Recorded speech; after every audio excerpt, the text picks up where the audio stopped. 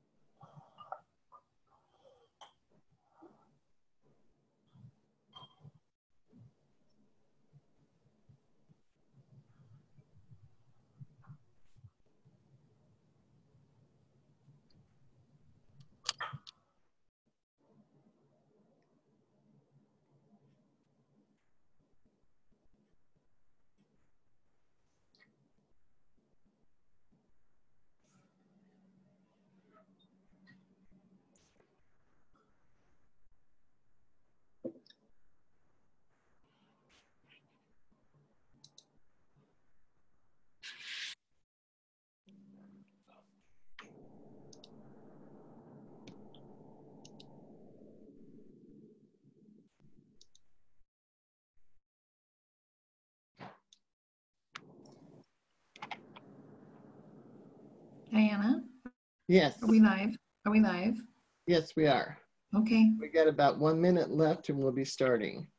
great.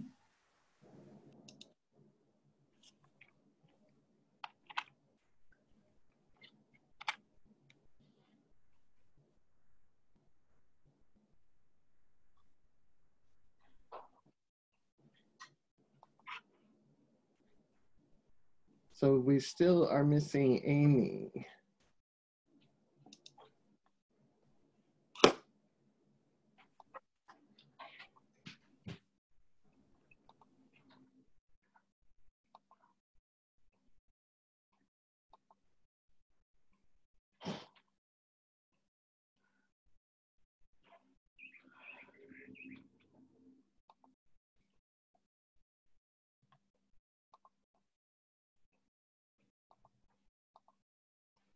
Okay, I think we'll go ahead and get started. Thank you everybody for joining us. It's a little after 10 o'clock and we are having our first virtual advocacy day. And we're really excited about this. I want to welcome everybody. Remind everybody to please be respectful with your comments. This is a difficult topic we're talking about with the proposed budget cuts, but we want to make sure that we keep our comments respectful. And so, Jessica, I am going to turn it over to you. Oh, we need to unmute you, hon.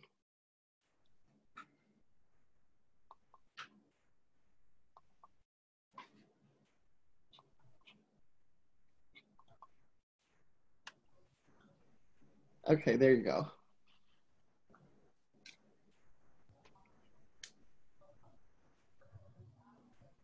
Good morning, everyone. My name is Jessica Renner and I live in the 33rd Legislative District. I am an advocate as well as the Advocacy Coordinator for Self-Advocates in Leadership. SAIL. I will be your Self-Advocate co-host alongside the ARC of Washington State and the Washington State Developmental Disabilities Council for this virtual Advocacy Day 6-week series. There are a few things you need to know before we get started. First, everyone will be muted at the beginning of the webinar. Second, if you have questions, you can type them in the Q&A box or raise your hand using the icon. Click on the raise hand icon to ask a question or to post a question. Type it in the Q&A box by clicking the Q&A icon located next to the chat icon in the middle of your toolbar. If you raise your hand, we will unmute you when we call your name. Then you can unmute yourself using the microphone icon on the bottom left side of your toolbar. This will allow you to ask your question.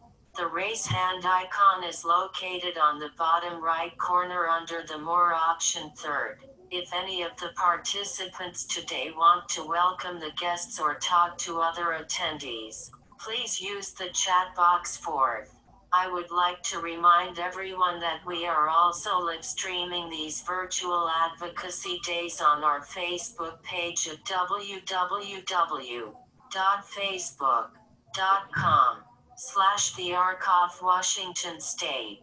We are also recording each week and will post the recorded sessions on our website at www.arcwa.org. Finally, I want to ask where people are from. Please type what county you are from in the chat box. With that, I'll turn it back over to Diana Staton to continue on with our program. So right now we're going to introduce the groups that have helped bring this and put it together for you. Stacy, would you like to talk about the ARC? Yes. Hi, everybody. Welcome to our first virtual advocacy days. I'm so excited that everybody's here. I'm Stacy Timm. I'm the Executive Director at the ARC of Washington State. For those of you that don't know, the ARC is a national organization that promotes and protects the human and civil rights of people with intellectual and developmental disabilities, ensuring their full inclusion and participation in all aspects of community. We have 8 local county-based chapters across Washington, and we've been around as a nonprofit since 1936. So some 84 years now. The ARC is really known for pioneering innovative programs and services for people with intellectual and developmental disabilities and encouraging progressive governmental policies that promote independence, self-sufficiency, and inclusion. And then at the end of the day, a lot of what we do is informing and educating society about the enduring potential and inherent value of people with intellectual and developmental disabilities, which we hope to do here with all of you. So thank you again and welcome. So Adrian, would you like to share about the DDC? Hi everyone, I'm Adrienne Stewart with the Developmental Disabilities Council. I'm thrilled to be here. Thank you so much. There's so many people on the call who contribute so much to this community and who, like me, are really passionate about being here and doing this work. So thank you for being here. There's a Developmental Disabilities Council in basically every state. And we exist, we have a federal state partnership working to plan for and with people with developmental disabilities and their families. Pretty much about 2/3 of folks who are on our council are either have a developmental disability themselves or are a family member of somebody with a disability. So we all bring our unique lived experience, which informs this work. And we partner with other organizations like the ARC of Washington State to advocate for community-based services for people with disabilities and their families. And we also do a lot of educating of policymakers and candidates and other community groups so that they understand they're oriented in the services that are being provided and understand the gap. So again, thank you so much for being here and for participating. I'm really looking forward to this. Great. And Jessica, would you like to talk about SAIL?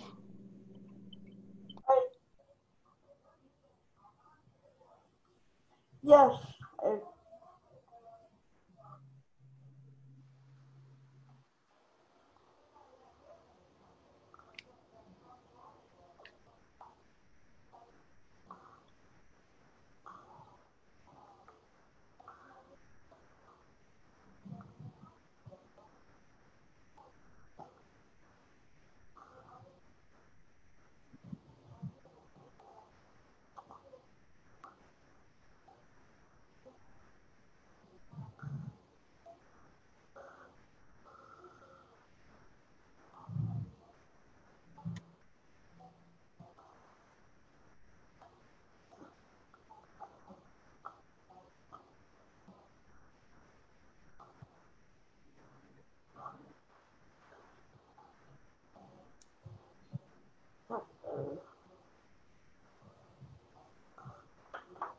So, SAIL is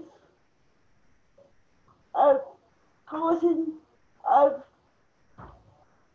advocates from around Washington State, and we focus on legislative advocacy, and we have meetings every month on the second Tuesday of each month via Zoom of 1 to 4, and we talk about legislative advocacy and create a legislative agenda every year for the legislators to show our priorities.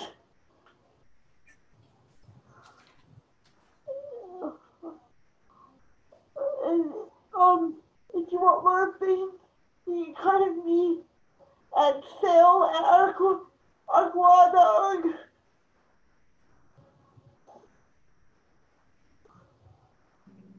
Thank you, Jessica. Okay, so now I'm going to introduce our two legislative guests today. We have Senator Ann Rivers from the 18th District, that's down in Clark County, and then Representative Timm Ormsby from the Spokane area. Senator Rivers, would you like to introduce yourself? You bet. I'm Senator Ann Rivers from Washington's 18th Legislative District. My district encompasses many of the small communities that surround the city of Vancouver. In fact, I have a small part of the city of Vancouver in my district. I'm proud to have been raised with a developmentally disabled person, and so I feel like I have a heart for the kinds of joys and challenges that you all face, and I'm really proud to be part of the leadership team several years ago that diminished the waiting list. I'm looking with a rather jaundiced eye at some of the gubernatorial propositions for budget cuts, and maintain close contacts within our DD community down here in Southwest, so that I'm kept abreast. But I'm so grateful to be here with you today, and I look forward to a robust discussion.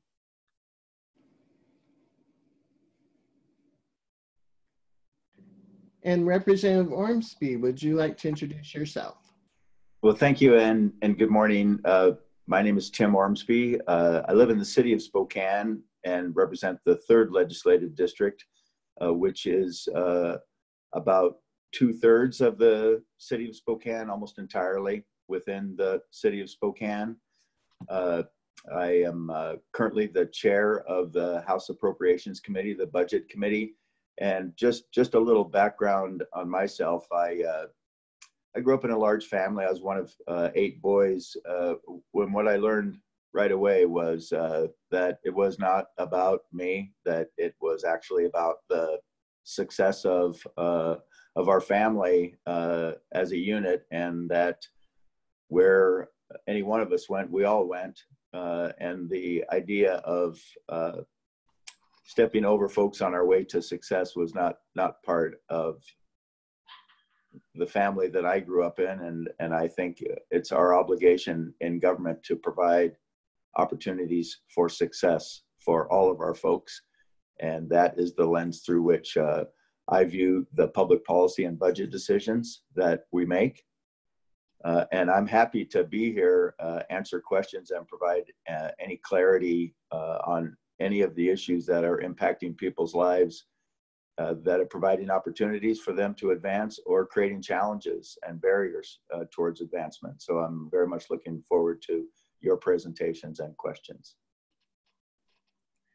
Thank you. Thank you both for being here today. And can I ask Diana? I'm sorry to interrupt. I was going to ask, so this is the first of several of these panels that you're doing. Did I understand that correctly? Yes, that's correct. We have 6 of these set up, and we have 2 different legislators for each week, so that we can try and cover various districts and parts of the state, as well as mostly budget people who are on one of the budget committees, since that's the big topic right now. Okay, happy to be part of the guinea pig part of this thing. And I know from having been responsible for running some of these things, believe me, there's nothing that I haven't already experienced or been responsible for as far as making errors and technology going bad. So thanks for having us. Well, I appreciate that, because we've already got one panelist who cannot get in using her link, so she's an attendee, but we'll get her questions for you that way. Okay. So thanks for being patient with us. So at this point, we are going to go through some slides. This first one here is about the developmental disability services. And many of them are found under the Developmental Disabilities Administration, but not all. They're kind of scattered through different agencies. And so you can see that we have our waivers, the home and community-based services waivers that are under DDA. In those waivers, we have community residential for people, employment and day services, their case management services. We also have the enhanced respite for children and the overnight planned respite for adults. And then the 4 intermediate care facilities and nursing facilities that we call residential habilitation centers, or RHCs, are also under DDA. And all of our services within DDA come with the federal match. Most of it is 50-50 match, half state money, half federal money, except for our personal care, or what's called community first choice, that gets an extra 6% match. We get services under aging and long-term care. The residential care services, all the oversight is under aging. And then our personal care services are under aging. We have employment supports through DVR and food stamps, background checks, some other pieces under DSHS. And then we have our early support for infants and toddlers, or ESIT, is under Department of Early Learning. We have education and special education services. Under the Healthcare Authority is where our medical stuff lies. And then under the Department of Health, we have the neurodevelopmental centers.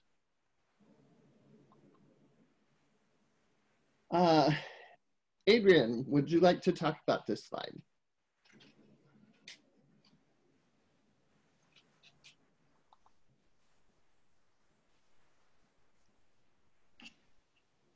Okay, I think I'm unmuted. I'm going to assume I'm unmuted, but I don't know for sure. Okay, great. The county numbers are here on the slide.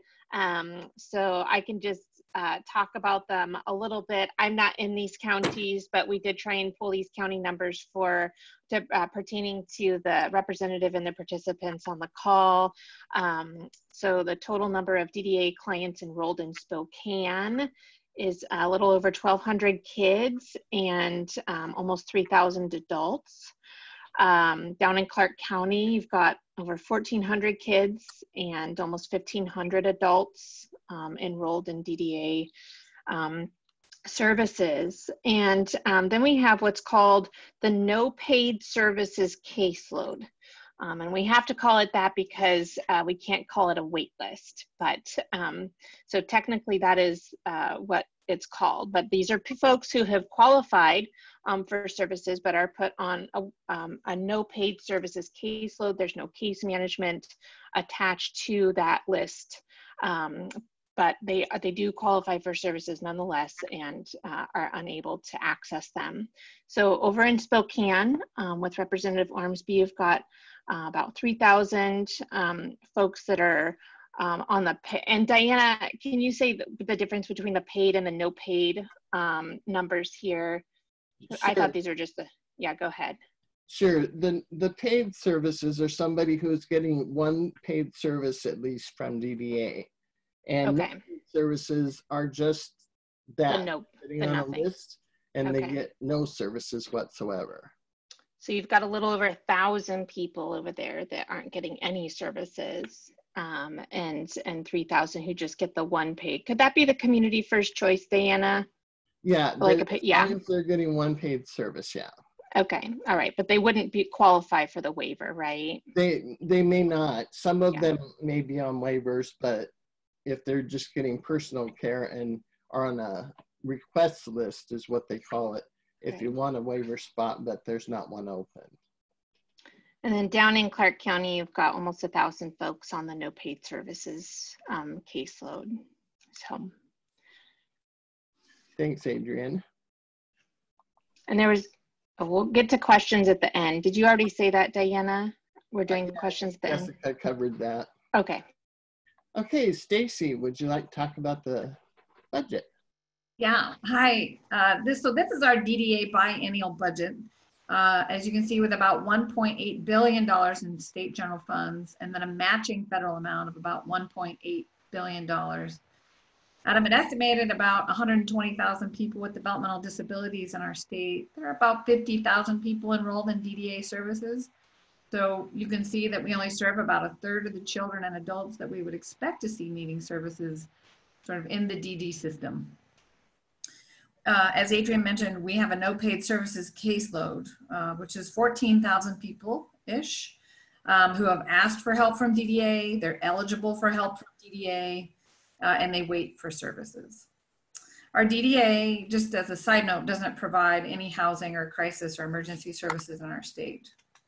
So the graph to the left shows by dollars and percent what's spent on each program that DDA actually does provide.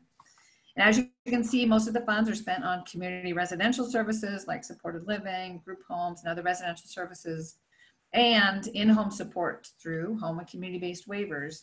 So that includes services like respite and supported employment. The majority of people do live in their community and in their homes in our developmental disabilities world. As you can see, about 13% of the budget is spent on RHCs, or our state institutions, with about 551 long-term residents in those facilities. There are about 67 residents in RHCs, though, that are ready to leave and they have no community placement available to them across the state. We also have about 7 people stuck in the hospitals and 53 DDA eligibles stuck in psychiatric facilities that are looking for more permanent places to get support. And there are about 256 DDA eligible clients in nursing home facilities right now, separate from the RHCs. Generally speaking, because it's relevant to the furloughs and things that are happening, there are about 4,000 state employees at DDA, most of whom will be furloughed, including case managers who offer a vital connection to the families and individuals who live in the community. And we have a workforce of over 20,000 direct support professionals who are on the front lines every day working with individuals with disabilities in our communities. And that's both in community residential and then some in-home services and supports. Thanks, Diana.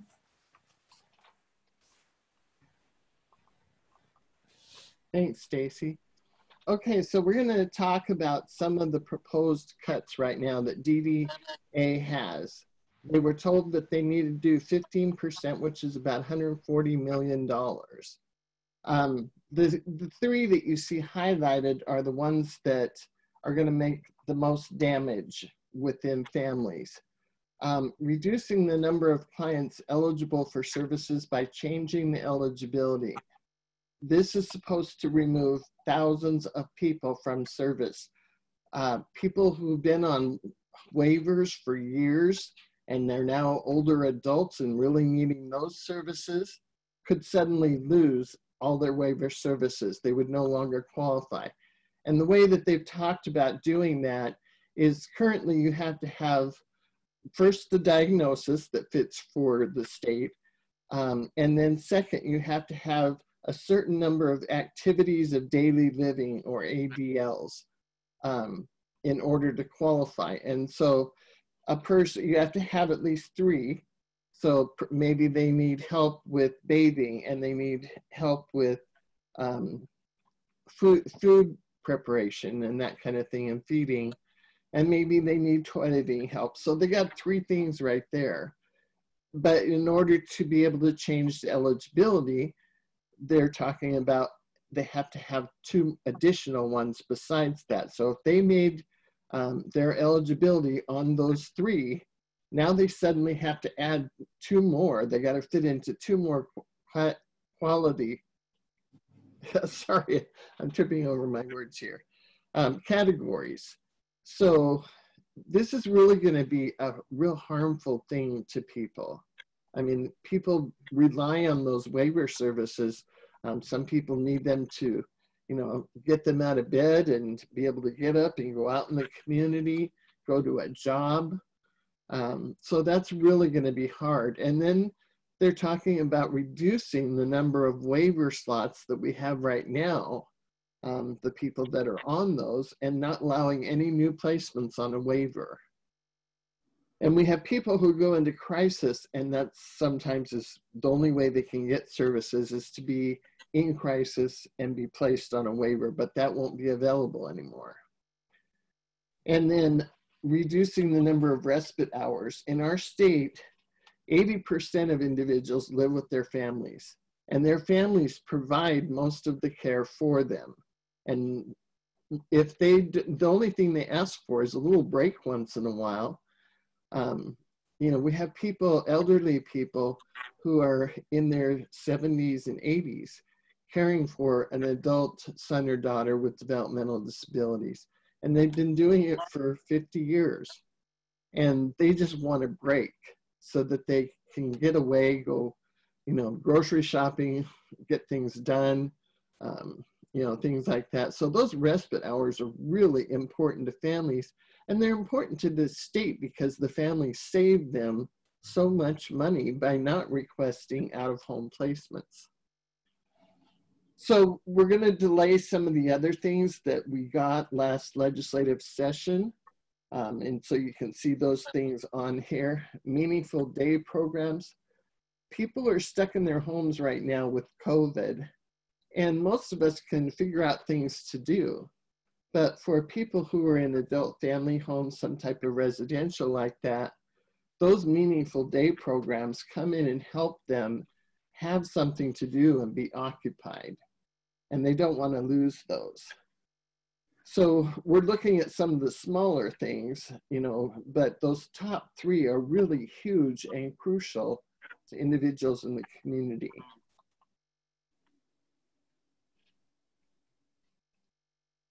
Jessica?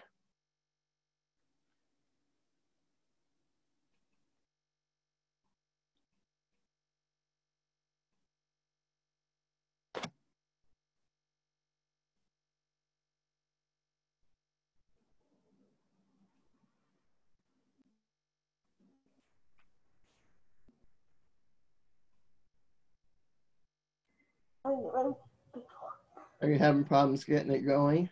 If you want, Jessica, Diana, I can go over the slide if you're having trouble. I know. These are some additional cuts being proposed for the DDA budget. They include a much-needed rate increase for supported living so we can move the 47-plus residents in the RHCs and have a placement in the community for them to move to. It also would cut rates and staffing that is needed to address the crisis of people with AIDS who are stuck in hospitals and need a place to go. A piece that DDA included in their proposal was to close the RHC known as Rainier and consolidate cottages at the other RHCs. Self-advocates are very happy about this. Although it won't save money this year, savings will start showing up in about 2 years. Thanks, Jessica. Well, Stacy. So there, as Diana showed in that previous slide, we take cuts in multiple ways, not just through DDA in these proposed exercises, and some lie in the healthcare authority. This happens every time we go through a budget cutting process. Very essential, quote, optional services like dental, therapy, and interpreter services are first on the chopping block. And as you can imagine, not receiving these services is pretty devastating for our community. Within ALTSA, we have a number of people who are eligible for DDA services, but can't get services there and sometimes end up in the ALTSA system. Most well-known would be through an adult family home. ALTSA is also looking at very significant changes. And because, I'll just take a note, because DDA and ALTSA both are taking federal money, FMAP money right now, and CARES money, they can't make any cuts until December. So the proposed 15% cuts would really end up being a 30% cut from January to July next year. And that includes changes, very severe changes in eligibility, which just eliminates people from service, eliminating adult day health and adult day care, and eliminating meaningful day programs in residential, which as Diana pointed out, we all know the effects of isolation at this point. And for those residents in adult family homes, they have no way to get out and about in the community without this program. In addition, it challenges a provider to be able to provide the care that they need at this point. And then lastly, through the Department of Health, there are cuts to the neurodevelopmental centers. And there are about 18 neurodevelopmental centers in the state of Washington. They serve about 19,000 children across the state. This will have a significant impact on these small babies and supporting their families. And it will affect families primarily using Medicaid to access services. Thanks, Diana. Okay, and Jessica, would you like to talk about this slide?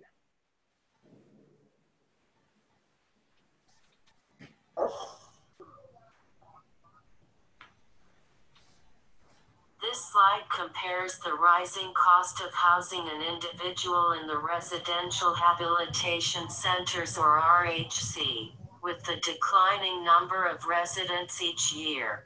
The blue columns represent the number of people who live there permanently, and the gold columns are the number of clients who are there short-term, such as for crisis stabilization or respite. Costs keep rising. especially for 2020 with the part of Rainier decertified by the Centers for Medicare and Medicaid, meaning it no longer gets federal matching dollars for that portion. Also, 47 people are currently waiting and approved to move out of an RHC and into the community, but there are no open placements available. As of July 1st, 2020, there are only 551 long-term placements in the RHCs. Thank you, Jessica. Now, I want to remind everybody, I've seen a lot of questions in the Q&A box, and we're going to get to those a little bit later. But first, we want to have some of the legislators' constituents talk for a couple minutes, and then give legislators a chance to respond to that. So let's start with Risa. Would you like to share a little bit and say what district that you're in?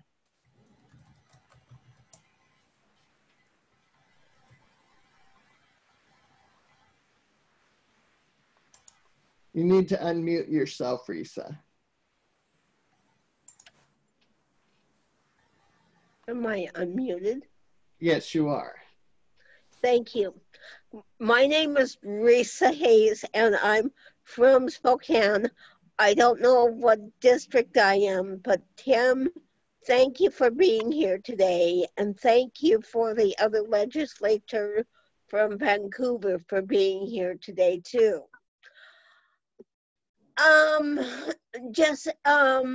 Diane, would you please let me know when I'm coming down to a 1 minute mark, please? Sure. Yes. Thank you. I am an individual who lives on my own in Spokane. I am work part-time for People First of Washington, and I'm also on sale, and these cuts would be dramatically devastating, not just for me, but for everybody across Washington state. I have caregivers coming in 7 days a week, 2 hours a day, and on Saturday, 2.5 hours. Now, I had a little incident about a year or so ago about bed bugs. Well, the bed bug problem was that I had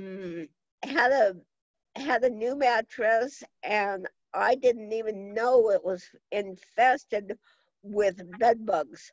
Well, we all know that caregivers can't come in during the time that bed bugs are here to infest them or their families. So I was without a caregiver for a month, but I got through it because I had friends and family members that came in and helped me. Mostly friends, because my family lives all over the place. I mean, my brother lived out in Davenport. Well, he has a farm that he's farming and stuff. But anyway, during that month, I could do things, but not as efficiently with a caregiver. Now I know other family members that have more significant disabilities with their sons, daughters, or with themselves that need more care. And if the cuts happen like this, it's really devastating. And if you think COVA is devastating, try without services for life. It's gonna it's going to devastate us for life. And the transportation, I use paratransit, and I use the fixed routes. And without those, then hey, that's pretty bad. So I urge you, please, please, please, please take into consideration, not just me, but for everybody else that needs these services. 15% is a lot of cuts, and just please don't do that to us. Thank Please. you, Lisa. That was really good. Thank you so much. I'm going to bring on Amy Lind, and she didn't quite make it into the panelist piece, but I'm bringing her in through the attendees piece. So Amy, would you like to introduce yourself and talk a little bit about how these cuts will affect your family? Sure. I'm Amy Lind, and I am a guardian now to my sister Annie. And Annie is 56 years old. Both of our parents have passed. And I'm just so thankful to have this opportunity to talk to Representative Ormsby. Annie is in the 3rd district. I live in Deer Park, so I'm 7th, but Annie is definitely affected by what happens within the 3rd district. And thank you, Senator Rivers, as well. And I'm going to try and speak as well as Stacy Dunn. I just thought she did a fabulous job there. But I would say that Annie has been in supported living with the ARC of Spokane since 1986. So really at the get-go of when that was started. She's lived in many houses, had many roommates. She leads an active and full life. She's had wonderful caring people around her to keep her safe and sound. She uses all of those services: financial management, supported employment, community centers, supported transportation, Spokane Parks and Recs. All of those services Annie utilizes those very well, and they're a big part of her life. She needs help with her daily living skills, taking baths, getting dressed, shopping, preparing meals, cutting meat or handling knives of any kind, and household chores. She also needs supervision in the public because Annie has never met a stranger.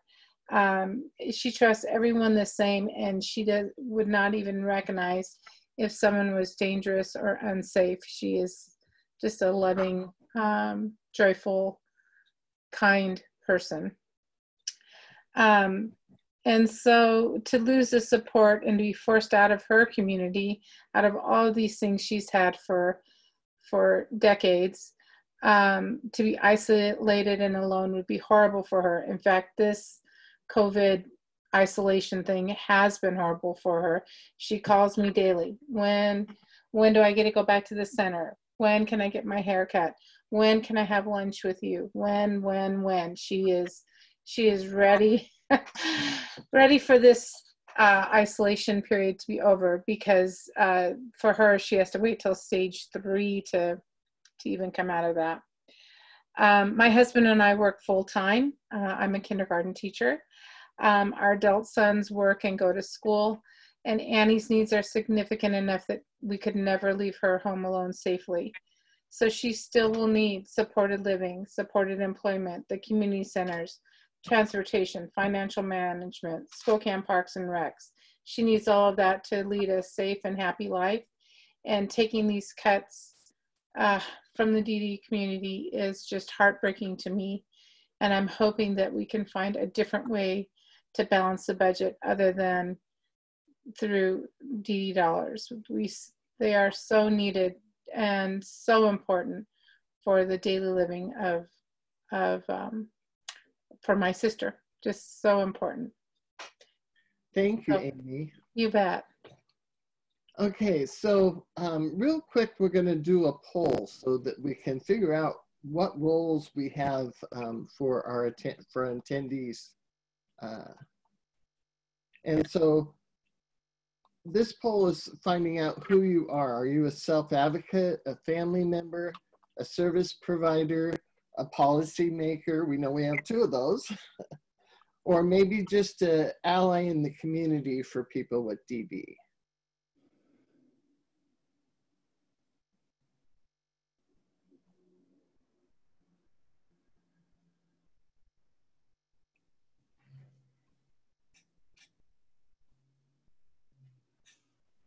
As you can see, we're getting a lot of family members here on this one.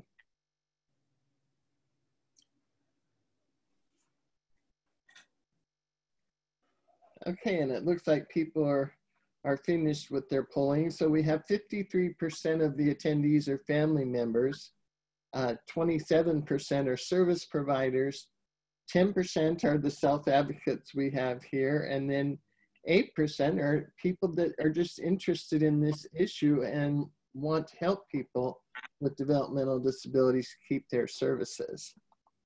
So thank you, everybody. So let's move on to District 18. And Debbie, would you unmute yourself and share a little bit about what these cuts would mean to you? Okay, my name is Debbie Case. I am a mother of 3 adult children. Timothy Case is my middle son who has Down syndrome. He's 27. 6 years ago, when he finished his respite program in Camas, he was extremely lonely. I had no idea what we were going to do. We had no plan. And there was no plan in place. There was just, he would basically sit by the door and be sad. And it was awful. We've worked very hard with our community, with our caseworker. Timothy now lives a very full life. He works 2 days a week. He has activities through Vancouver Parks and Rec, a program that's here in Clark, I guess kind of in the Southwest Washington, is I Embrace. He participates in daily programs, a day program with that includes community guide and our community guide and respite, which is, you know, I'm his primary caregiver. My husband flies. Matter of fact, he's right here. He's supposed to be going to Embrace right now, but he's waiting for me to help him. So anyway, I think the COVID thing has shown us what this would look like without support.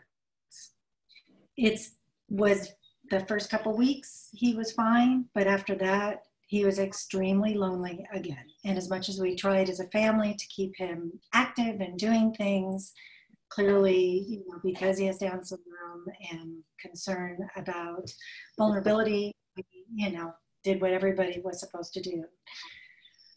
I think in light of that, now that things are kind of coming back in our area a little bit, he's able to do some of the restrictive stuff that they can do through I Embrace, and he's back to work 2 days a week, kind of on and off. It's just weekly. It's different every week. I think the thing is that he's happier. His whole life has come back again. He misses his friends. He misses the people he works with. He adores the people he works with. And to lose that has been really hard on our family and most importantly, hard on him. He was scheduled to do a week-long trip, which we don't ever get a week separate from each other. And he was supposed to do that at Kiwanis camp. And of course that's been canceled because of COVID. And it just makes me realize that if we lost some of the ability for him to do these things, it would make for a very difficult life. My husband does work for the airlines, so we do get to travel. This is what this picture is. That's my son, but his little face keeps showing up in the picture. He's a great young man, and his life is enhanced by the things that DDA helps to provide for him. We are looking at retirement, and so although we haven't had to participate in, we haven't been able or haven't participated in some of the Medicare health things for Timothy, we will be participating in that more in retirement. So it makes me sad in my heart to see. I did not realize how much we would be losing in this. I knew we were going to lose some.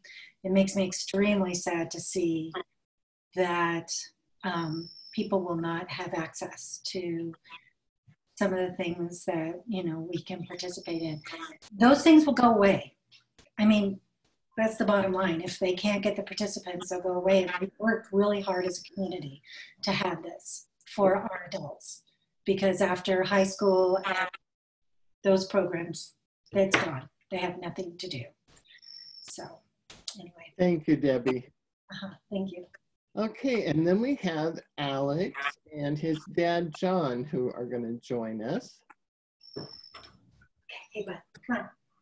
You need to go down. Hello. Like to share. Hi, Senator Rivers. I don't know if you remember me, but we met back in February in Olympia. I believe your LA Michael, through a series of emails, set up a meeting for you, and you were pulled off the floor to talk with me. And I found it quite exciting advocating in Olympia.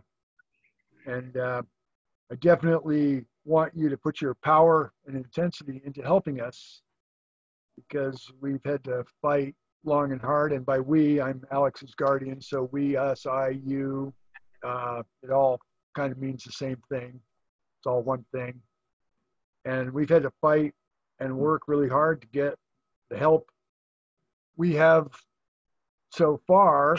And even though we are getting some help and services, etc., it's not enough, and we need more, not less, to say the least. And Alex, Alex is 20, and he just graduated from Union High School, June 18th. Go Titans! And he's going to be doing the transition program next year. So we're hoping and dreaming that there's going to be services to help him get out into life on his own, and so he can prosper better without necessarily depending on me on a daily basis, hourly basis, minute by minute basis sometimes. And his case manager, John Arnold at Union, has definitely said that Alex is going to need some form of help the rest of his life. And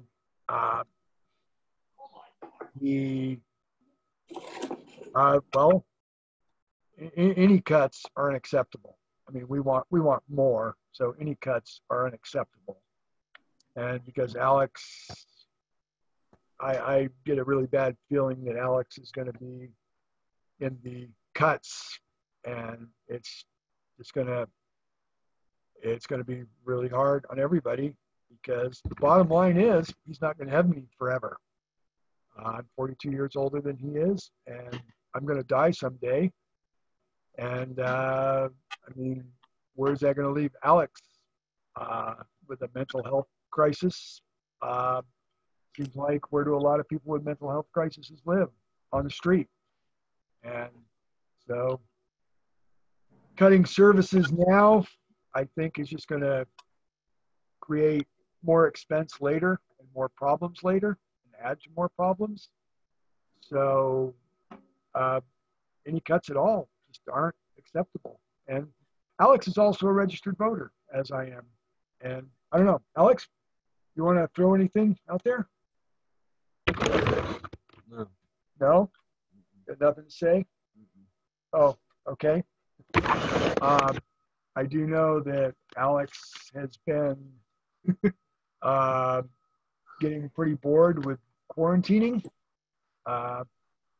We all, used to do youth group and his church services on Sunday, and we're a little hesitant to get him out into the world on his own, because Alex has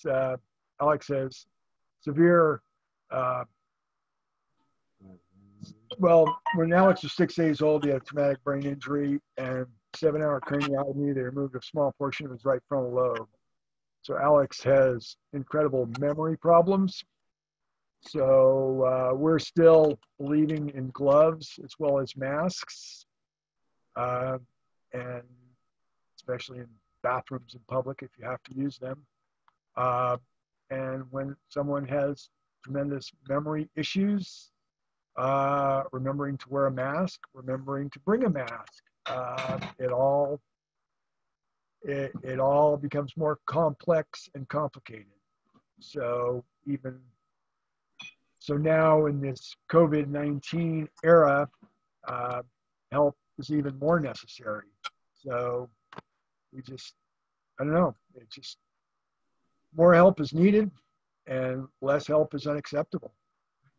And Alex doesn't really have anything to say, and I could go on, and it's just the more I think about it, the more it infuriates me. And the only way that we have to fight is, well, I guess we look at who votes for what, and that's going to start determining, that's going to be our primary decision making come voting time, filling out the ballots. And as I mentioned, well, Alex actually was in Olympia with my wife, his stepmother, who's his caregiver.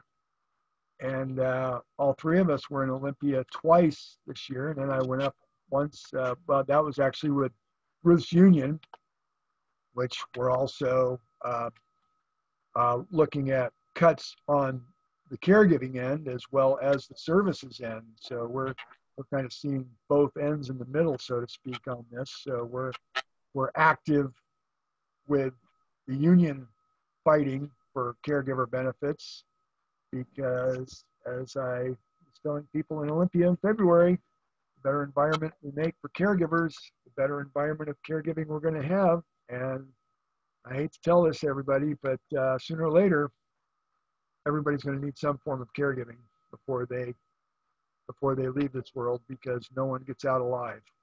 It's just not the way it works. So it's cuts all around are just going to devastate quality of life and forward movement into semi-independent living, which is what I think we both are dreaming of, but not before it's time. And it's a lot of groundwork getting laid to get to that point.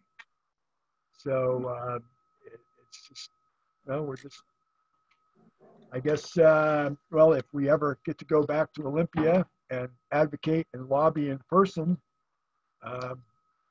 we'll certainly be back there to do that. But I don't think COVID-19 is going away anytime soon. So it's going to be more Zoom meetings and emails and Facebook marketing, or whatever they call it, and just doing whatever we can to have our voices heard. And it just seems to me that the DD community facing a 15% cut, it just seems like the most vulnerable are being discriminated against. And then I hear that K through 12 public school is untouchable, and I just have a hard time swallowing that as well. I don't understand everything, and we've kind of got into a lot of these, well, the DDA and just getting involved with peace and the various programs there. Alex has been doing a class there, and I've been doing a class, and we kind of got into it a little late. So we're relatively new into the potential services. But as far as being caregiving and have problems, well, we've been doing that for 20 years. And Alex also, even though he needs help and is getting some caregiving, Alex is also, as well as I have, been a caregiver for a long time as well, because his mother had serious health issues before she passed away 4 years ago. So Alex has seen both sides of caregiving and giving care in whatever capacity it is. And thank you, John. We really appreciate you sharing your stories, and grateful that both you and Alex could join us. We want to move on with our program so we have a chance to hear from everybody. There's lots of questions out there in the Q&A and hands raised, and we really appreciate that everybody's being patient, and we will get to those questions in a few minutes, but I'm going to turn it over to Stacy right now. Thank you again to the speakers. You know, I know how hard it is to share your personal story with everybody, especially on a Zoom call. So I'm grateful for your bravery and your willingness to do that. I want to take a brief moment, Representative Ormsby and Senator Rivers, and everybody in this audience to recognize that we continue to be knee deep in the pandemic, and many of us are tired in so many ways. Some of us have experienced COVID ourselves. Some of us have lost loved ones to the virus and are grieving. People with developmental disabilities are 4 times more likely to be infected by the virus, and in our state, 3 times more likely to die from COVID. So our community has some disproportionate effect around the virus. Many people with IDD have underlying conditions. Over 4,500 live in a group care setting where the risk is high because of caregivers who often work more than one job and who care for people in more than one setting. So our community, as you can hear, is really struggling with the isolation, sometimes with the face covering requirements, the loss of jobs, and with the loss of routine that so many people with IDD really depend on. So you know, it's interesting to me that we have this going on, and yet now we're very distracted by and focused on how it could be worse, which would be if these cuts were to come into play. And we know this is a very difficult time for you as a public servant, and there's not a lot of easy answers here. So we're grateful again that you're here willing to kind of sort this out with us and talk with us a little bit. You know, these are the most historic cuts I think our state has ever seen. And we were 41st in the nation in spending for developmental disabilities before all this began. We were only serving the most severely disabled and those in crisis before the pandemic. We were definitely a system in crisis that walked into this new situation. We have, as you've heard, a pretty extensive group of people who've asked for help and are waiting for help. And our system is really going to be devastated if we decide that we're going to solve this problem through cuts. And I think most of us believe and are quite aware, if you look at the math, that we can't cut our way out of this problem. That there'll have to be a need for revenue, and even the rainy day fund, which I think is at about $3.5 billion. Even if you use every dime of that, it's not going to solve our $8.8 billion shortfall. So I guess we're hoping that if ever there's a time the word special is going to matter to our population, that it'll be now. You'll see us as a very special population that probably needs to have its issues resolved without cuts through the rainy day fund, hopefully as a priority. And that you'll help us figure out how to work with you on raising revenue and reducing the impact to our community. We also have the issue of some federal funds that are flowing through CARES and FMAP that right now are kind of hung up and are not necessarily flowing to the people they were intended to. And so I just want to kind of lay that groundwork and see if you all have either questions about some of the things you've heard today for all of us, or some comments that you might want to make based on the information that you have going forward. And Senator Rivers, I'm wondering if we could start with you.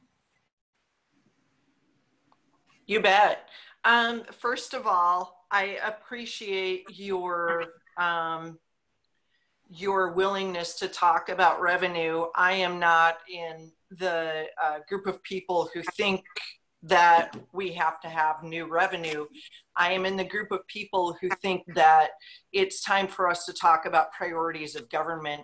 We know that we are called by our state constitution to take care of our most vulnerable. So why is it that every time we run into a budget hardship, we cut our most vulnerable? I think that that's extraordinarily unacceptable. And in fact, the budgets that we passed to bring us out of the Great Recession funded our disabled community at a much higher rate than it had been funded. It didn't get all the way back, but we certainly made that a priority. And to me, and I'm not putting a knock on anybody, I'm just talking about what my priorities have been, and the things that I see. Why are we not closing the RHCs, which are a huge money suck? Why are we not demanding that the governor give the rest of the money from the Climate Resiliency Fund? We have to put people before pet projects. And we've made motion towards SOLAs.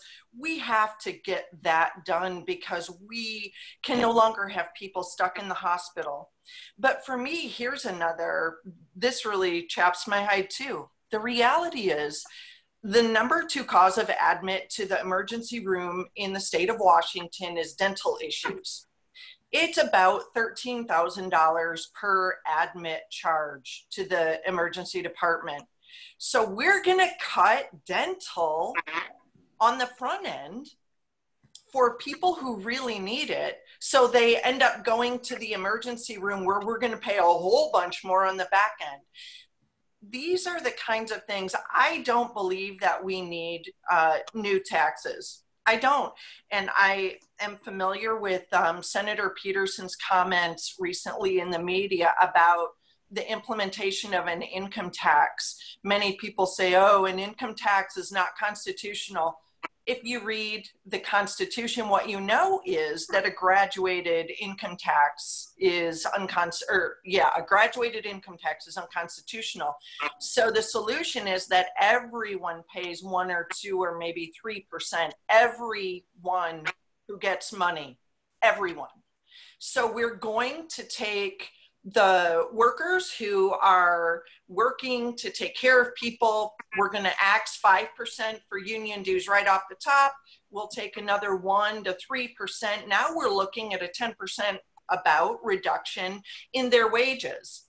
So I think that if we are surgical, if we are smart, if we start looking at pet projects, I think we can get where we need to be, take care of our most vulnerable, as we are called to do by our Constitution, and not have to impose more taxes on people who can ill afford to pay more taxes.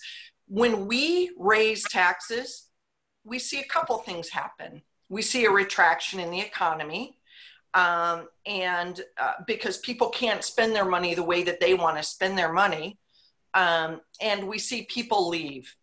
And all you have to do is look at the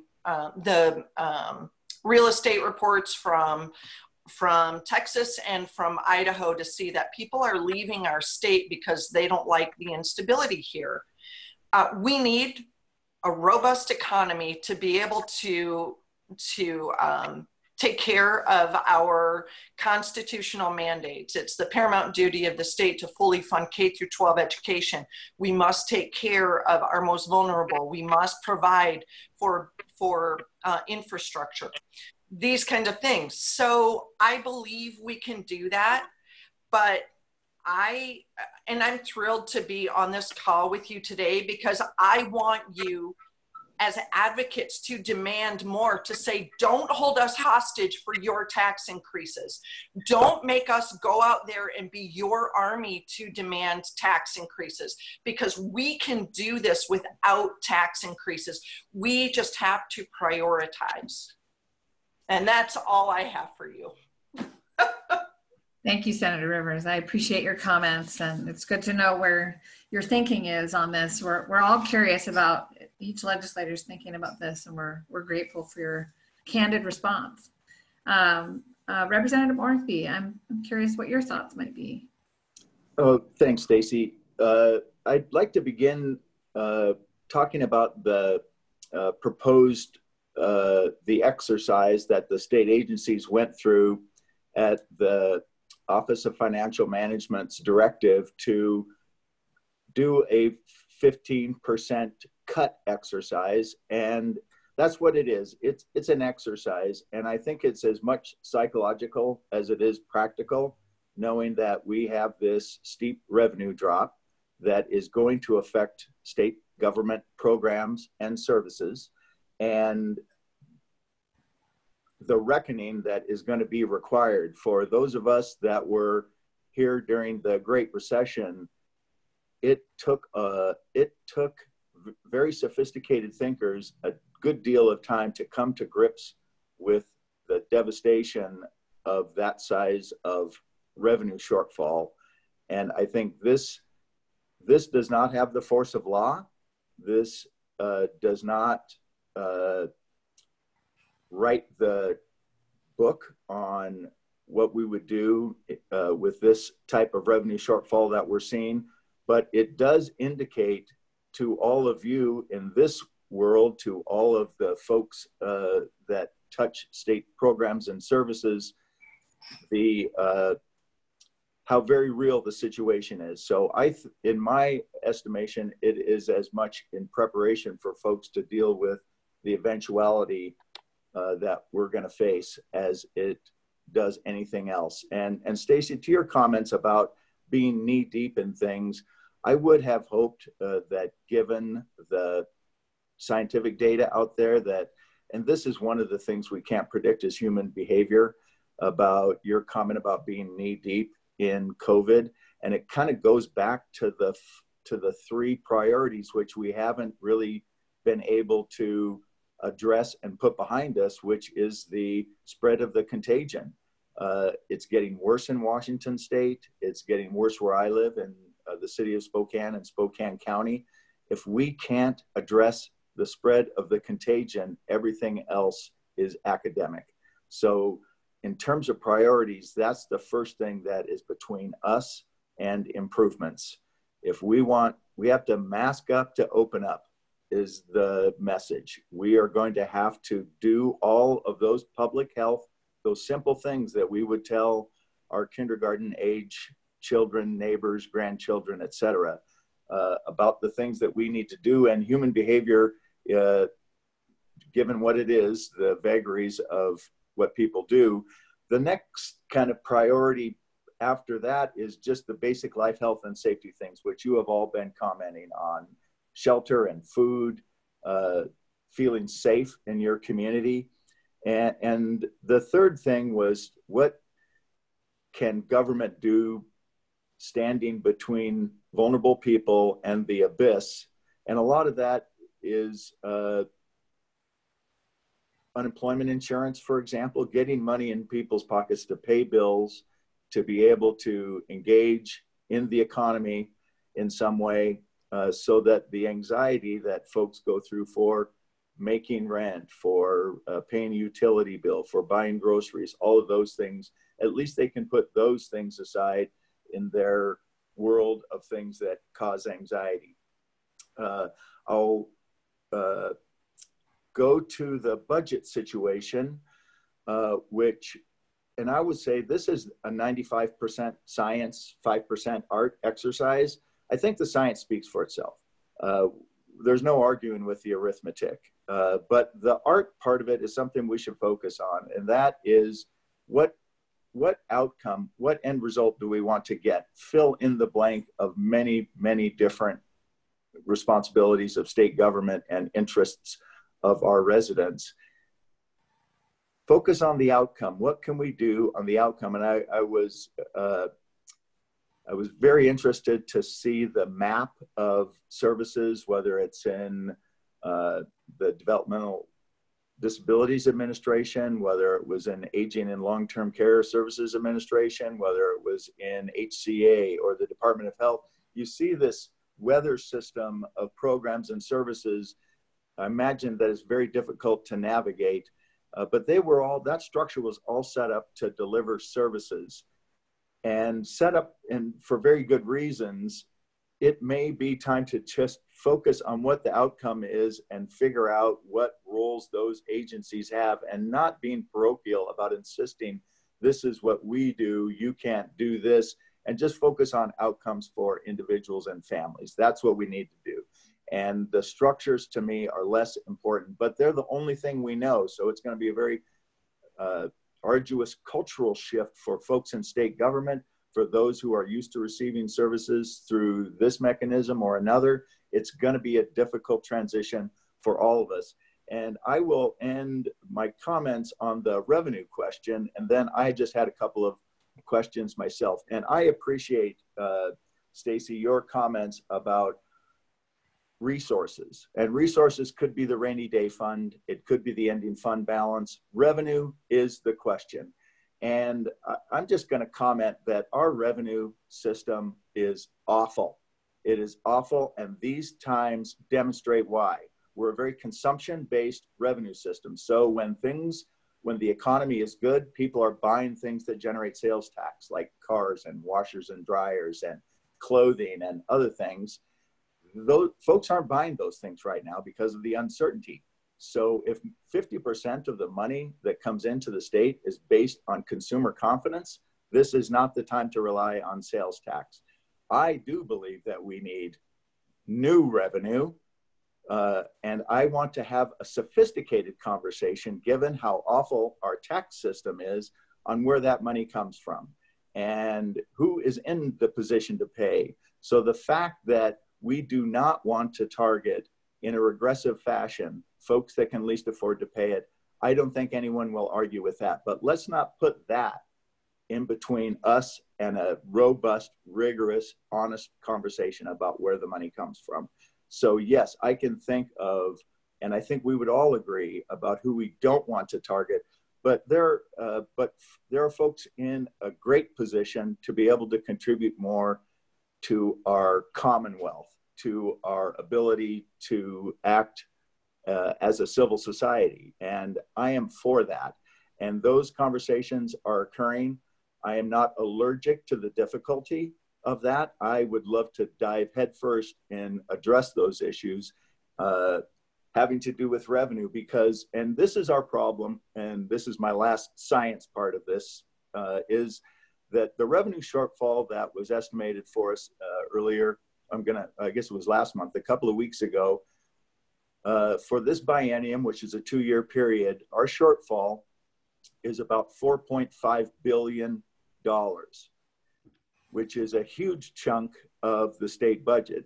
And that's over a 2-year period, that 4.5 billion, but we're already halfway through that 2-year period as of yesterday. So we have got to solve that problem in 1 year. You take all of the budget stabilization account, the rainy day fund, the ending fund balance, that's 3 of that 4.5. That means we have nothing left in reserve. That still leaves a problem statement of $1.5 billion. And that is going to be a challenge. So even if I had a magic wand and could institute unilaterally a more progressive revenue system, the mechanism to fill the $1.5 billion in 1 year does not exist, because you just simply can't turn a switch and have that revenue come to the state and go out in the form of programs and services. It takes time. I believe that there will be a short term relying on our current tax system, which I don't like, but it's the system that's available to us to fund programs and services, things like sales tax, property tax, B&O tax, real estate excise tax, estate tax, inheritance tax, tobacco tax, liquor tax, marijuana, those things that already exist, to come up with what bridges this short-term gap in 1 year. I also think that we need to institute a more progressive system for the period after that. So we have this short-term bridge period. If we have to fill part of that gap, and believe me, there is no pathway to filling that gap with revenue only. So there are going to be expenditure reductions, and I just have to be honest about that.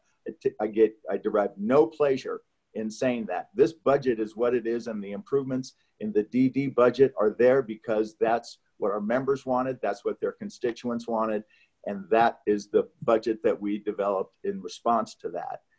So that is our preference. We had that really good budget for 3 days this year, March 13th, 14th, and 15th, until bars and restaurants got closed down on Sunday the 15th, and we started into this whole COVID odyssey.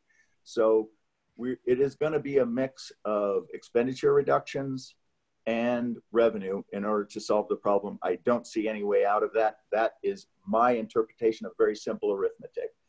A couple of questions that I had, and I heard a couple of numbers about folks that are in RHCs that are ready to leave, and I'm not sure what ready to leave means, but I heard 67 and 47 as far as those folks that could transition to the community, were they able to?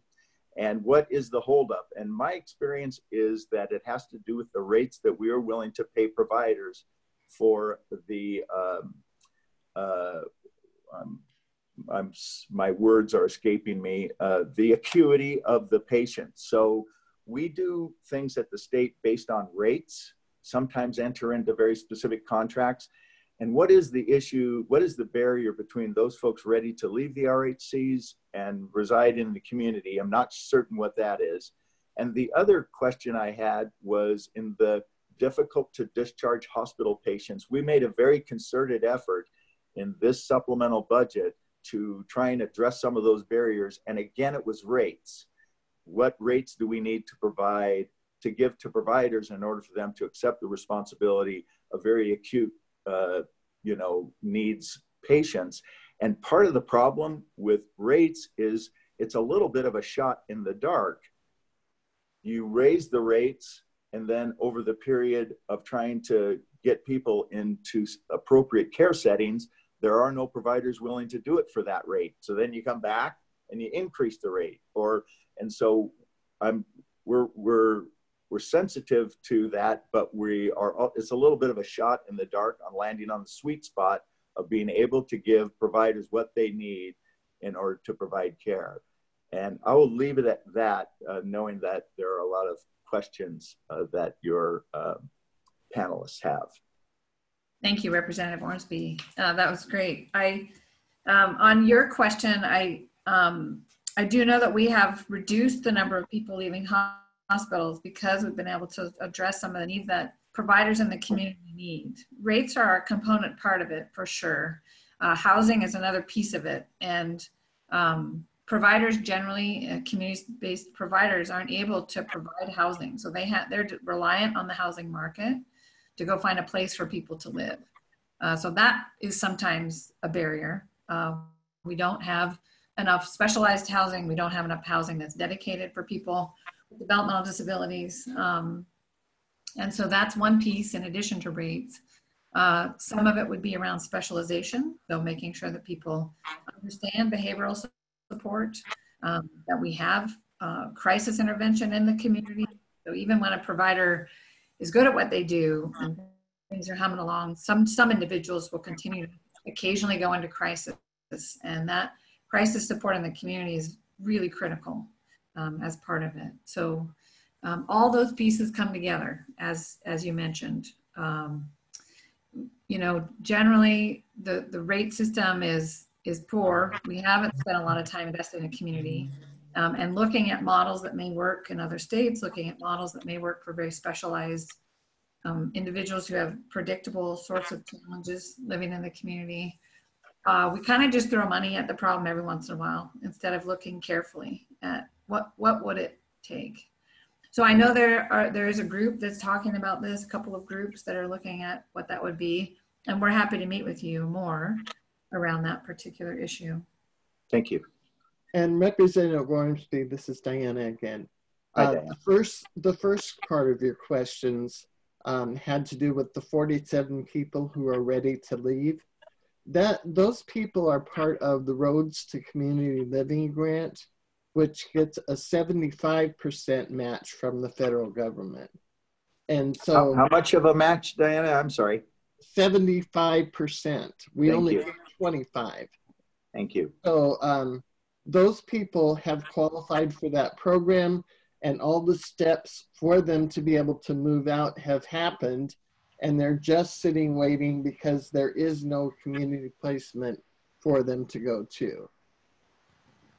Maybe we can talk sometime about those barriers, why there isn't, but we can do that at another time.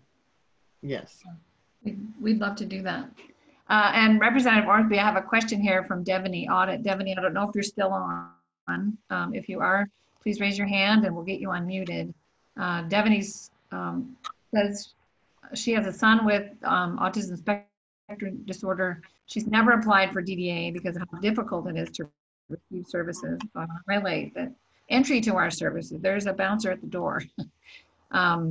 She doesn't work outside the home because life revolves around taking care of her son and advocating for more equitable services, especially in regard to special education services. So right now, a lot of our families are impacted greatly by the school closures.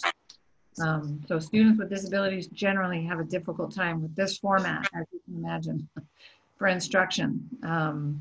And so they're also a little disproportionately impacted by the way we're delivering service in schools or not delivering it. Although these cuts may not affect us specifically, Devaney would like to know how you might plan on making sure who so desperately need the services that you've mentioned will still be able to receive them. And Devaney is unmuted right now. I am. Thank you so much for taking my question. Devaney, do you have anything to add from what I read out loud? Just that we have met with you, Mr. Ormsby, multiple times. I think the first time my son met with you himself about special education services, or the lack thereof, in some of the programs in Spokane specifically. And then we came to Olympia this last legislative session to speak with you.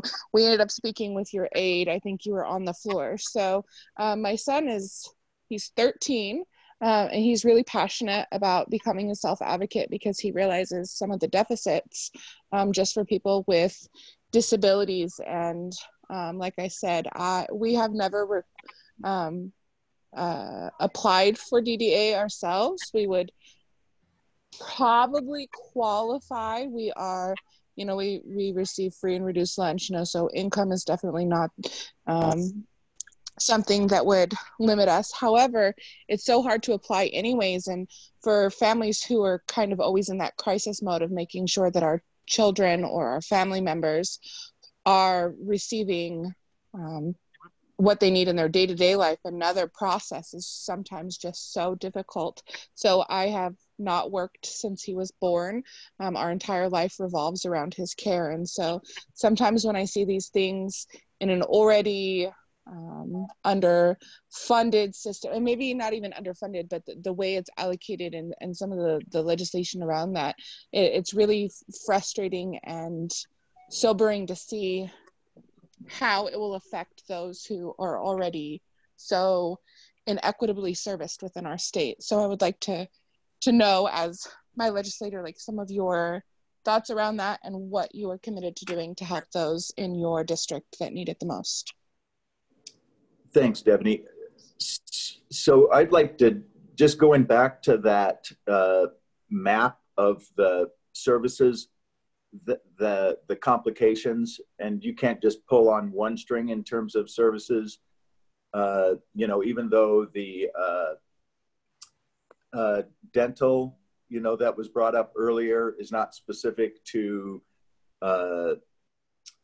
DDA, it certainly impacts. So for so many of the services that we need is all across the spectrum, in healthcare, in behavioral health services, in substance abuse, in things that would be outside of what we would normally think would be the vehicle to provide services.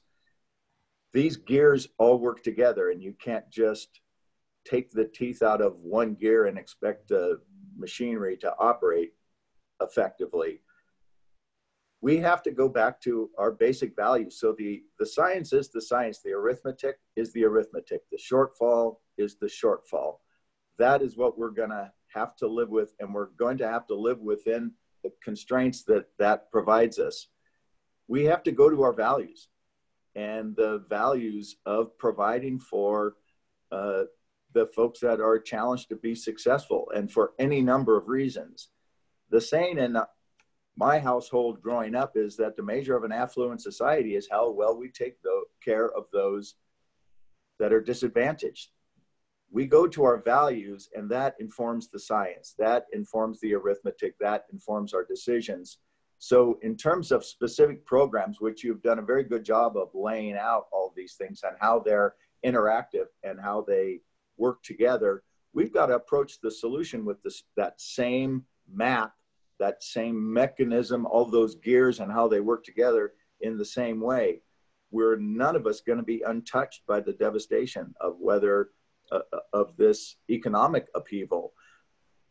I want to make a pitch right now that because of the challenges that the state has to solve these problems by ourselves, we have to have federal government support.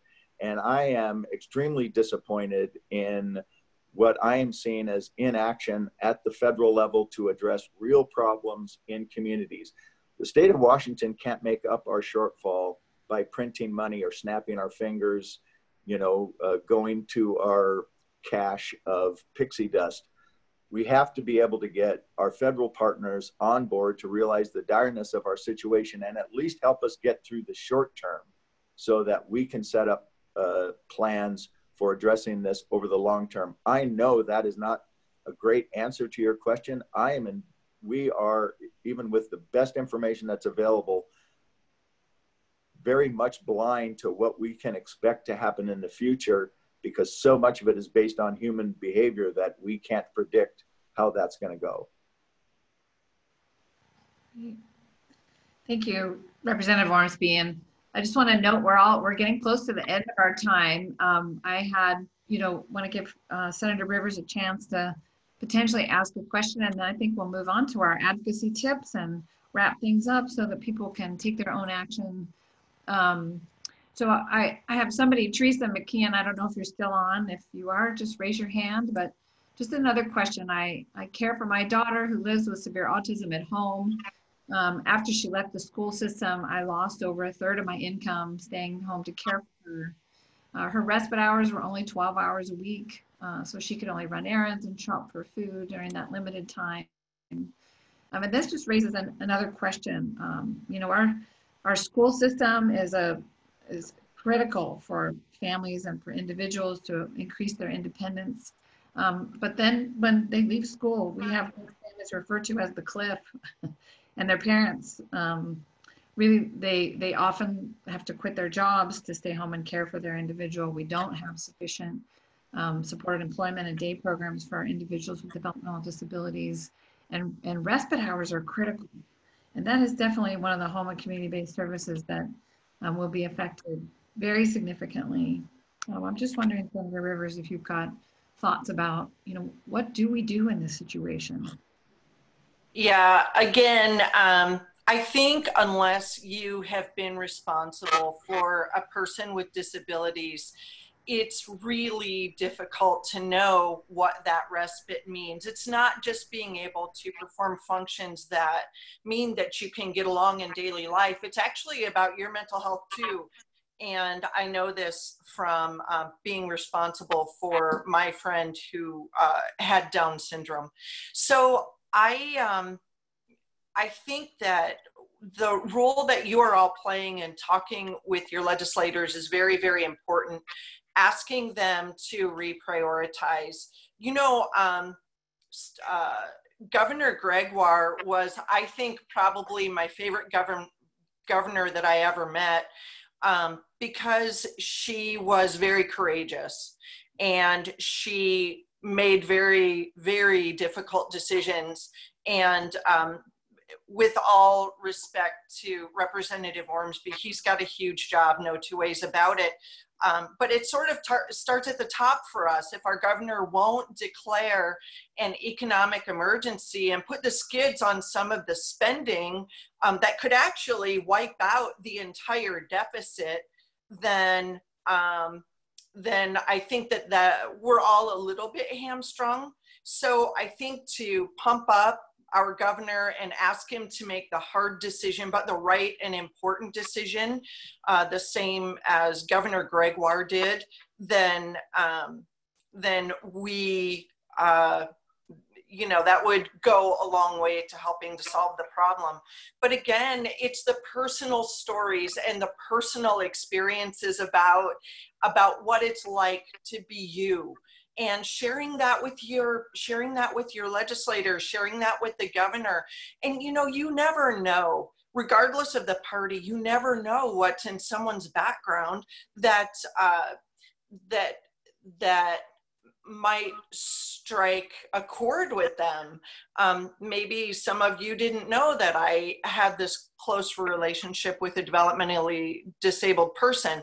But you may have an army of advocates here to say, no, this isn't the right course. We can do better, and I expect you to do better for the most vulnerable. I really appreciated what Representative Ormsby said about a society being judged on its ability to take care of the most vulnerable among them. So I think that you guys are the secret sauce. You're the special ingredient. You are the ones, you know, I can cry from my mountaintop all day long, and will happily on your behalf. But sharing your stories, what it's like to be you, and educating people, I think is so very important. And saying we don't want to be held hostage to new revenue, that we have the ability to do this now. The governor needs to declare an economic emergency. He needs to make hard decisions, and he needs to prioritize us. I know that in the Senate, we just moved to cut our Senate budget by 11%. I have the legislation that will allow legislators to cut their own pay increase that we just got. I don't think there's going to be a special session, though. I think that this is going to drag out until after the elections, because people don't want to make hard decisions while others are, while they're up for election, and just super candid with that. So we may be talking about a special session that probably won't happen until after all the ballots are counted, which I also think is something that borders on at least immoral when it comes to this to our disabled community. So I've thrown a lot at you, but I think the most important ingredient is you. I think you need to buck up the governor and tell him, make hard decisions about spending cuts, and keep the disabled community whole, because we've worked so hard to get to this place where we have these gains, which still don't put us back where we used to be, but to backslide now when it would be needless, it just feels like absolutely the wrong approach to take, to me.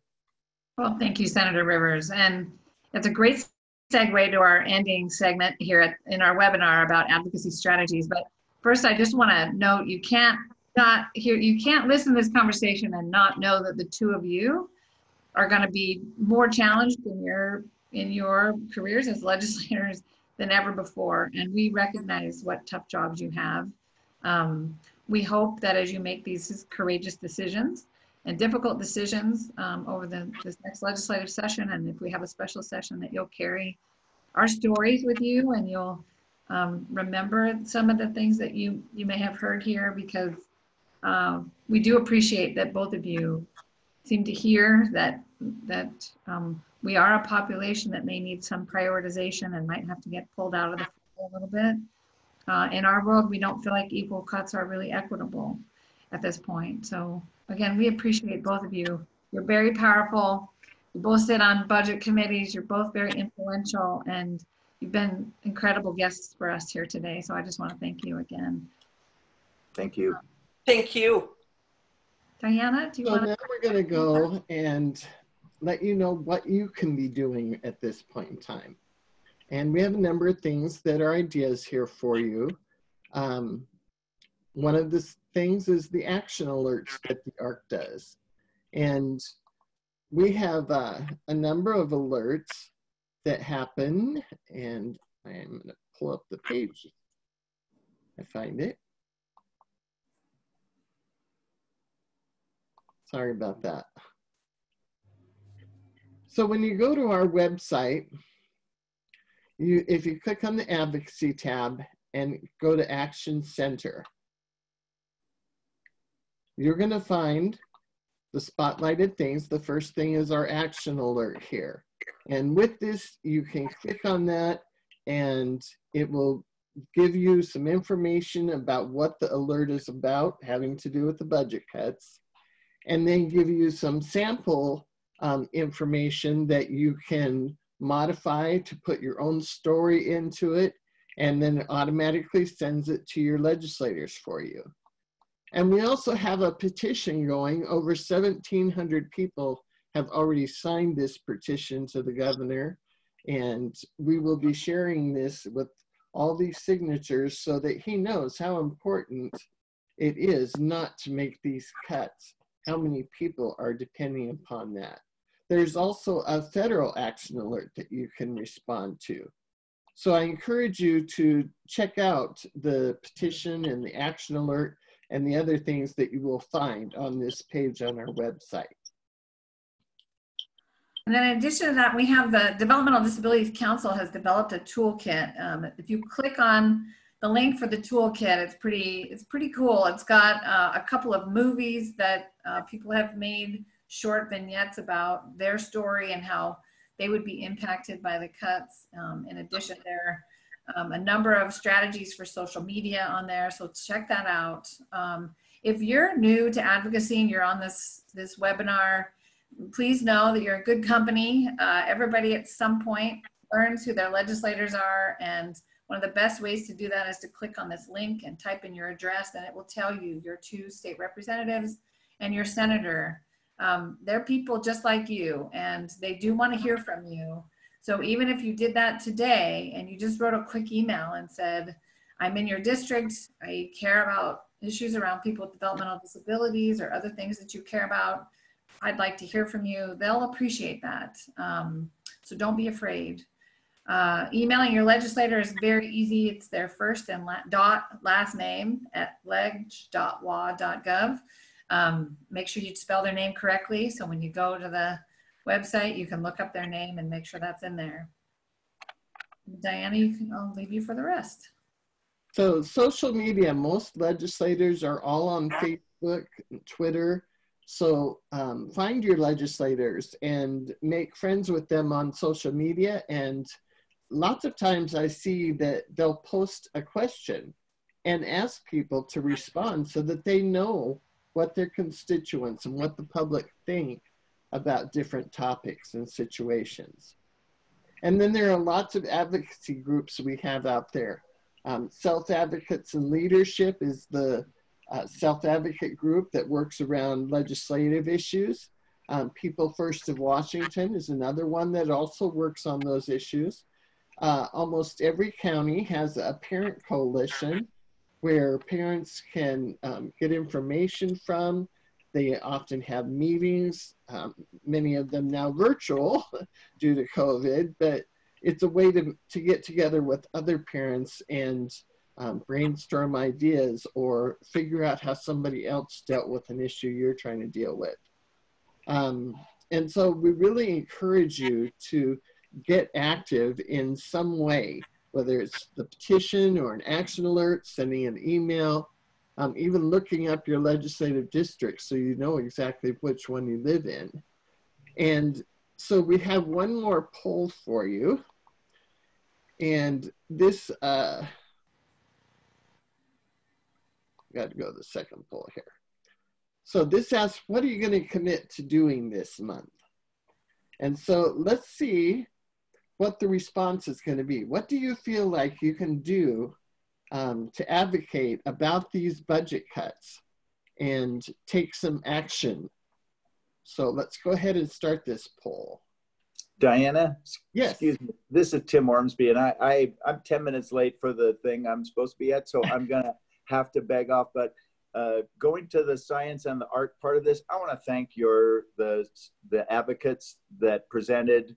Risa, from Spokane, Amy on behalf of Annie and Debbie, Timothy, John, and Alex, because of the challenge, these are very, I just appreciate the courage that it took. And I just one thing that Amy said about Annie, this is something that we can all maybe subscribe to. Loving, joyful, and kind. Those would be good things that we can do as we approach this, keeping those things in mind on behalf of the folks that are naturally that way, and not be such curmudgeons as we face these challenges that are coming our way. Thank you so much for joining us. We really appreciate your time. And that was a very good thought to leave on. Thanks. Thank you. Thank you. We're grateful. Thank you. So people are still filling out the poll, deciding what kind of issues they want to work on this month. Well, it looks like it does look like it's slowed down, so let's see where we're at. Signing the petition was the biggest one, and that's probably a very easy thing to do. When you go there, all you have to do is put in your name and your email address. And I see that people are calling or emailing their legislator too. It's a good way to get your voice heard. All of these are good examples of ways that you can get involved. And I encourage you, don't just do it for 1 month, this month, maybe do it this week, and then next week do another one, and just keep getting your voice out there so your legislators know how you feel about cutting services for people with developmental disabilities. Each of you in your email that came on to the Zoom call, you'll get an evaluation form tomorrow in your email. And we'd really appreciate it if you could take just a couple minutes and fill that out for us so we can see how we did. This was our first one and we're excited about it. We made it through it, yay. And so we hope that you'll help us to continue to improve on these every week and that you'll come back and join us. So thank you, everybody, for taking the time to come. Diana, I just want to say thank you again, too, for your putting this together so eloquently. We had over 90 participants today at its peak, and we're still hanging in there late with almost 50 people and the panelists. So thank you again for everybody spending your time here. We will have 5 more of these, and they'll be with different legislators in different districts. We hope that you'll continue to attend and drop in. We do have about 30 questions here in the chat box that we will be sharing with the legislators, and we will be collecting and keeping so that we can use those stories and questions as we continue our advocacy. So have a great long 4th of July weekend, we hope, everybody, and take care.